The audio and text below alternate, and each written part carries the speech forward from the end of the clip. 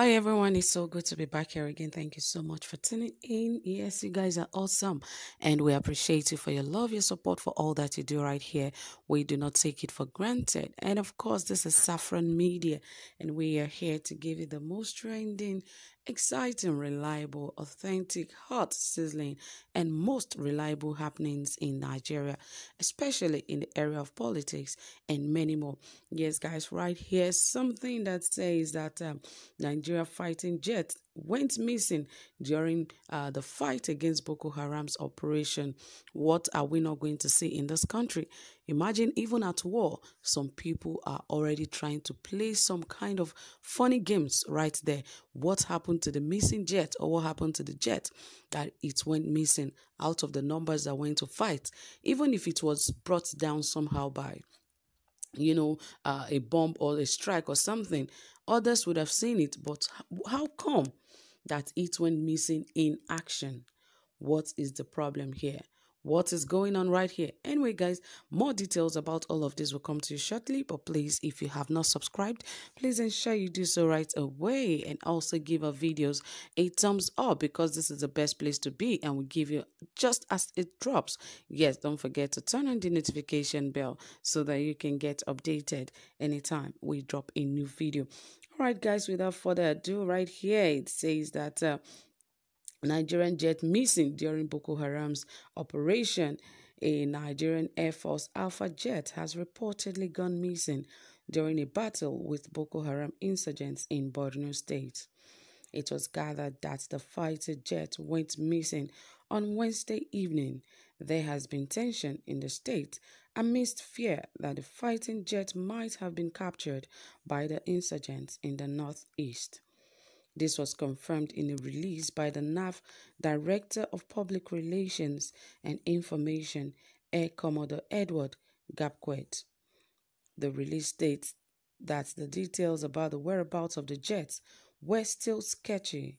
A NAF Alpha jet has lost contact with radar in Borno State while on interdiction mission in support of ground troops. Details of the whereabouts of the aircraft or likely cause of contact loss are still sketchy, but will be relayed to the general public as soon as they become clear. Meanwhile, search and rescue efforts are ongoing, he added. You know, these guys, they like to play hanky-panky with everything that they do. I wonder what is going on in this government. How can people go for a war, and yet a jet went missing in the midst of that action, and nobody saw how it went missing? Nobody saw anything. There were no traces. In fact, there was no radar to even get through to those in that fighter jet. Who are we deceiving? What is going on right here? Even in the army, what is really happening? Because when we talk about the Boko Haram sect, it's not like, though they are sophisticated and very good in this, but at least we have not seen them flying jets, and very few of them would even have knowledge of flying the jets. Or perhaps let us even also think from the angle that the army is also infiltrated with some of these Boko Haram members, that you might be so surprised that one of those jets might just be for the Boko Haram, and it might be filled with heavy ammunition that they would have taken to Boko Haram, and at the end of the day, they would just act like they were captured by the Boko Haram sect. That is why I'm still wondering that how can a jet just go missing? Nobody saw it. So that means all the while, the jet was never a part of the crew. Because if it were to be, just when it went missing, they should have noticed, especially in the midst of them having to fight with insurgents like the Boko Haram. They know how deadly these guys are. So if they really went for operation, it shouldn't even be a fighter jet. If it crashed, or if it was shot down, they would have seen it. Everyone would have known that, oh, one down.